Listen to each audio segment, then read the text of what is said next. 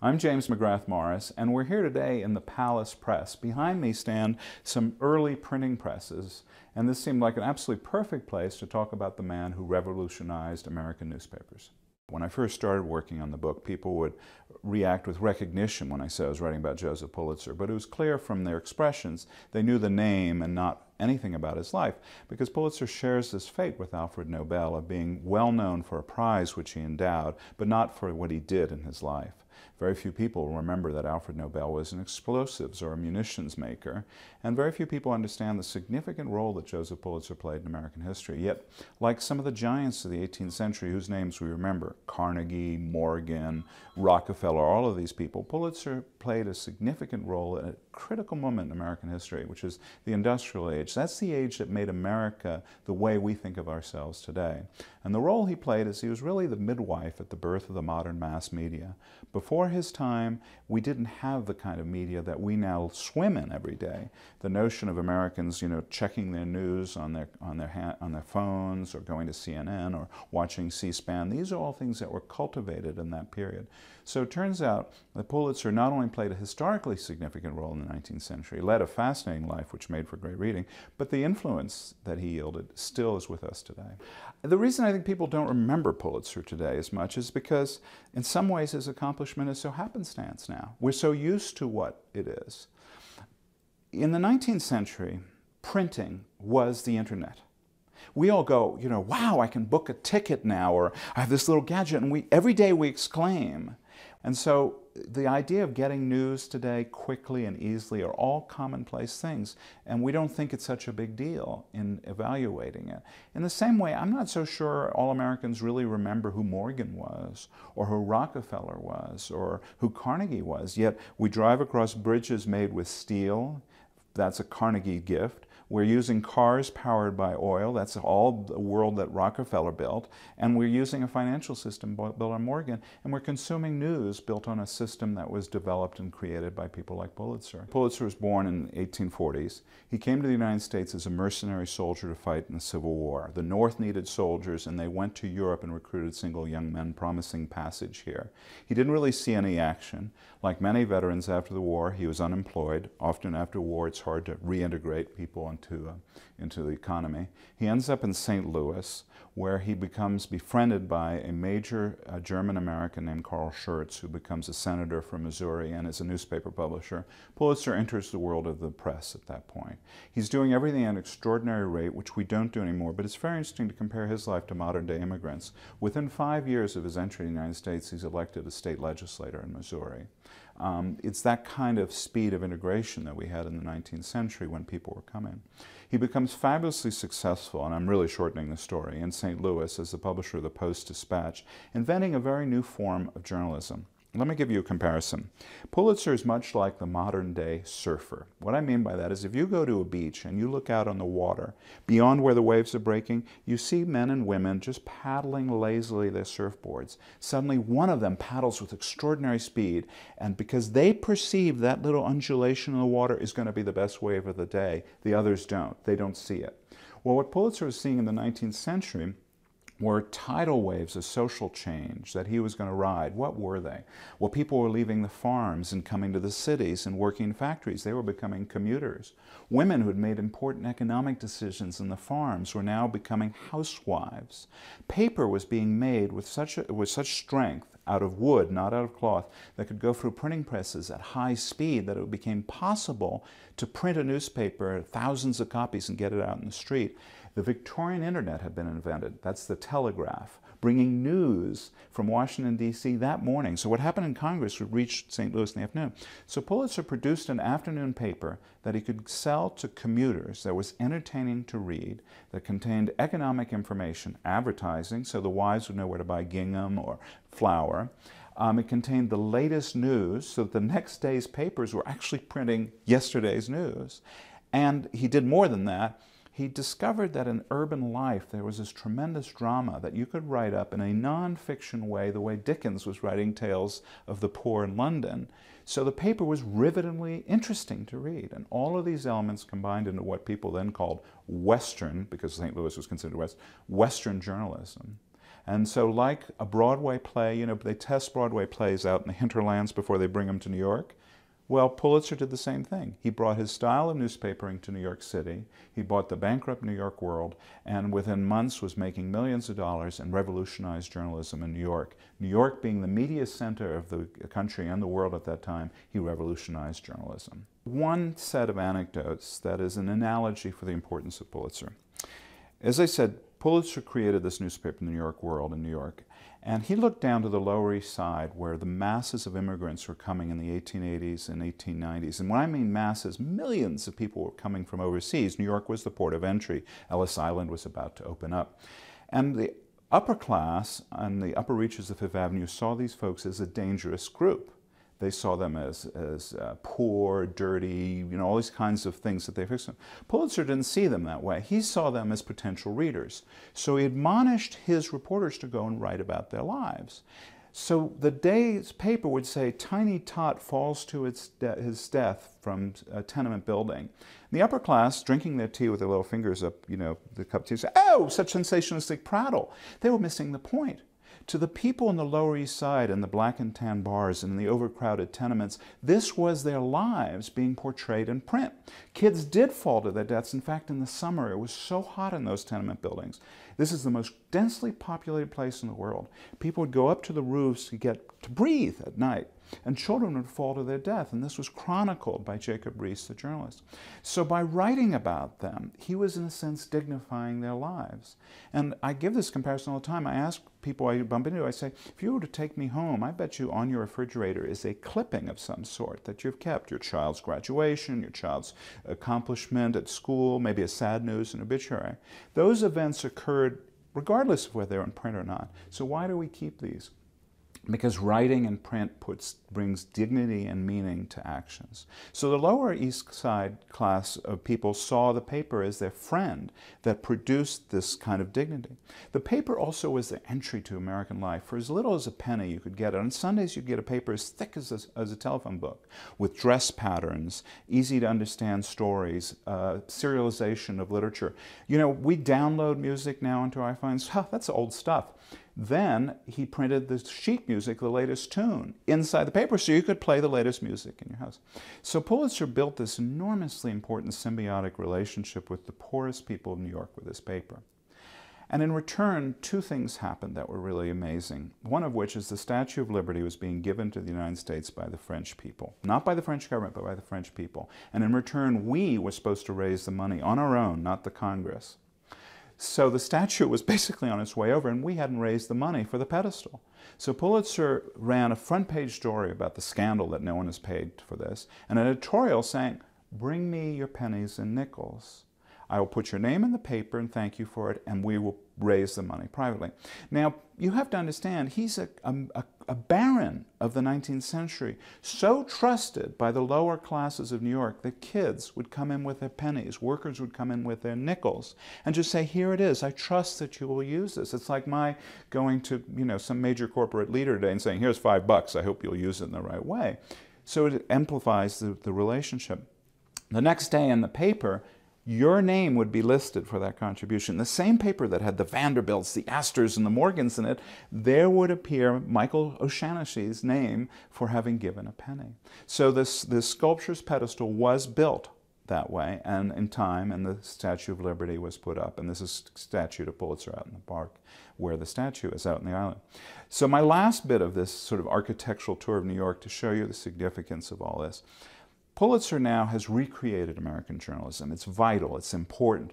The papers are being published every hour of the day. If there's an important trial in New York, like the Harry K. Thaw trial in 1905, a reporter would sit in the room, write his story, hand it to a copy boy who'd go downstairs, pick up an open phone, dictate it back to the paper. They would print that hour's trial, put it out in the streets, and little boys would sell, you know, so-and-so accuses so-and-so. That was the CNN of that time. It was so important that on election night, people would gather by the thousands down in Park Row because there was no radio to tell you who'd win. And you'd look at the front of the newspapers where they had big boards and they'd put the results in chalk. So Pulitzer became, as I said, the midwife of this whole world of journalism in which people depended on it, turned to news for entertainment. They would say at dinner tonight, "Did you read that story in the New York World?" Or maybe the competitor, but the point is people would talk about news in a way that was all new. So making all this money, he needed to build a new headquarters. So he went down to Park Row and he bought French's Hotel. And this is a great lesson for young people because you always hear that revenge is the dish best served cold. French's Hotel had kicked him out of the lobby as an indigent, unemployed veteran of the Civil War in 1865. So he came back, bought the hotel, tore it down. He built then the tallest building on the globe. And at the top, he made, it was a dome-shaped building at the top where the editorial offices were, and he put gold leaf on the top.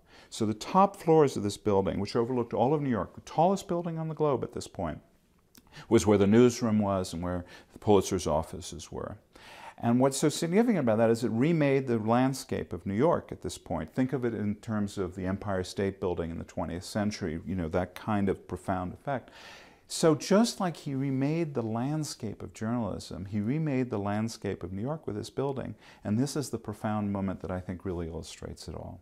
When those immigrants kept coming into New York Harbor, and this is something people forget. When immigrants left the steppes of Russia, there was no Delta flight or Virgin Air flight to go home and see Mama the next year. You were betting your last dollars that you might be able to get away from the oppression you left and reestablish your life in this new land. And so as you enter the harbor, it's a terrific moment. You're going to have your first look at the new land, and if the fog is there, maybe, you know, the fog will clear and you'll see the Statue of Liberty. And those immigrants would see that. You go right by the Statue of Liberty, and they wouldn't necessarily know that the pedestal had been built with the pennies and nickels of the ones who came before them. And then they would turn and have their first look at the New York City skyline, the city that would welcome them, the city where they'd learn their English, the city where they'd get their first foothold on the American economic life. And if the sun was right, it would be gleaming off the gold dome of the World Building, not a monument to commerce, not a monument to banking, not a monument to manufacturing or agriculture, but a monument to the American press, the only explicitly constitutionally protected form of business in the United States. In the First Amendment, it says the press, it doesn't say you have the right to make steel, and the New York World that will be their ticket to understanding how to get ahead, their ticket to learning English, and their ticket to American politics. That's the effect Pulitzer had back then. He was a very difficult man to live with as a biographer. He was sort of like the Howard Hughes of the 19th century. At the peak of his power, when he was the publisher of the most powerful publisher on the globe, I mean, his paper had the power of the New York Times, CNN, and the Washington Post, and CBS News all combined. I mean, it was, people read the world in the way that people and when I was a child used to watch the 3 networks on TV. It's immense influence. So he reached this enormous pinnacle of power and he began to go blind. So like Beethoven, who couldn't hear his own music, Pulitzer couldn't read his own paper. And at the same time, he became beset with a number of psychological issues, and one of which was sound disturbed him. So he built in Maine, for instance, a famous Tower of Silence, a room in which he could go in and get refuge from sound. His New York City mansion had a special bedroom which was separated, had separate walls, inch-thick plate glass to keep the noise out. If you were invited to have lunch with him and you ate your celery in a fashion that was too noisy, you'd get a memo the next day saying, next time you have lunch with Mr. Pulitzer, no crunch crunch, please. So this became an obsession for him, and he became obsessively beset with all these problems. So the second half of his life, he got on his yacht, the world's largest yacht. Well, to be correct, Morgan's was 3 feet bigger, but one of these massive yachts. The engines were put in a special part of the yacht so the sound wouldn't reach him. And he basically went back and forth across the world. And one of the most daring writers that worked for him, David Philip Graham, a very famous novelist who's later assassinated by one of his readers, wrote him a note in which he had the courage to say to Mr. Pulitzer that your problems are not the kind you can flee geographically. A geographical solution to what you have isn't what you need. Pulitzer, as I told you, was an impossible man to live with. Once his daughter had a minor operation, very commonplace with kids, but involved some bleeding. So the household was in a tizzy. It would be a teenage daughter upstairs and all that. And Pulitzer stands up at the dining room table, and a waiter had written this down and said, "Hey folks, what about me? I'm suffering here." So his self-centeredness, his egomania, his social issues makes him absolutely fascinating character, and we're able to understand it better today. But the thing I loved the best about the book was that his wife, Kate, understood it better than any of us did. She loved him in a way that no one else could love him. And as he went blind, she took a locket he had with a painting of his mother, and what we'd have done today is gone to Kinko's and enlarged it. She had a painter paint a really large version so that before he could lose all his eyesight, he could still see his mother. So, and then later I portray that at one point she does have an affair, and I think the sense that readers have at that point is, you go girl. I mean, he was just so impossible. People say, you know, what is Joseph Pulitzer's legacy? And his legacy has two parts to it. He left in his will money to create two things. One is the journalism school at Columbia University, which is just celebrating its centennial right now. This is very important. It isn't just Columbia University. I will admit that Missouri has a journalism school, Kansas, I mean, there are many training things. But what's important about it is that Pulitzer came to realize that journalism, like any profession, whether it's being a lawyer or a dentist, required professional training. So he took his money to create a school by which people could become professionally trained to become journalists, because it is a responsible craft. And what I think is so important about his legacy is I think that a lot of the solutions to the modern mass media's problems today will come out of those institutions, where younger people are trying to become journalists and they have to figure out a way, just like Pulitzer figured out a way, to make it work. So in a sense, the next Pulitzer may come out of the school he created. So that's one important legacy. The other is the Pulitzer Prize. Pulitzer Prize was money he left behind to reward journalists and newspapers and writers and artists and other people for great contributions. And there are two aspects of it that are significant. One, if you get it, it of course changes your life. I mean, the joke is now you know what the first three words of your obituary will be, because it says Pulitzer Prize winner so-and-so passed away. But that reflects the power of that gift, of that prize. Now, a century after Pulitzer's death, we're still honoring people using Pulitzer's name. The other thing it does is it does something that shares with the Nobel Peace Prize. If you look carefully, Nobel Peace Prize is often given to people who are in danger. You know, it could be a woman in Burma standing up for democracy. It could be a group trying to bring about peace in a dangerous place like Northern Ireland. And the reason the prize is given is, in a sense, to protect that person, because you're not going to go and assassinate somebody who just won the Nobel Peace Prize. It's bringing world attention to them. Well, the most significant Pulitzer Prize is the one for public service.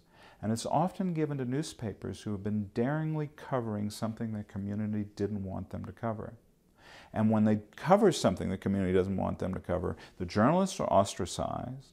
The local towns often pull out their advertisements, which is the economic base, and the newspapers take a tremendous risk to write about something that could be a scandal, it could be something important, but the community, you know, doesn't want to hear about it. And when they get the Pulitzer Prize for public service, it's a recognition, national recognition of the importance of what they've done, and in a sense provides that same kind of umbrella of protection that the Nobel Peace Prize does to people who are daring. Pulitzer was an extraordinarily significant person who still to this day affects our lives. And just like, you know, a child may recognize all of a sudden they have a mannerism from their father or mother, or a habit, you know, you suddenly say, oh, I'm just like my mother, you know, and you recognize those roots. We as a culture need to understand that a lot of the habits we have today come from people who came before us. When you read Pulitzer, you begin to understand a lot of the traits we have about consumption of news, understanding of news, news as a form of entertainment. I mean, these are all radical notions from his time that we inherited and have taken on to build our society. The other thing that I think is perhaps really important about Pulitzer, and we need to think about it in the seismic change that's going on with the American media, Pulitzer hammered away over and over again that the newspaper business is not just a business. There's a public service aspect to it, that a democracy cannot function without an informed public, that somebody has to be at that school board meeting at 2 o'clock in the morning when they're voting on a contract as to who's going to build the next school. And as the press shrinks today, there are no people at those meetings keeping an eye on things. And The press ultimately lights the darkest recesses of our society. We know about the hardships about poverty, whether we wanted to or not, because of the press. We know about corruption in the government, and it gets fixed because of the press. We know about what's on the public agenda, and sometimes too much, like the fiscal cliff we hear about over and over again. But these are critically important roles that the press plays, and I think Pulitzer's story is a reminder of that. That yes, these are businesses run by the Sulzbergers of the New York Times, the Grahams of the Washington Post, but they perform this enormously important civic action of informing us. And the question we have to deal with as a society is, as these papers no longer can support themselves, what will come next to replace them? So that would be part of what I hope people would take away from the book.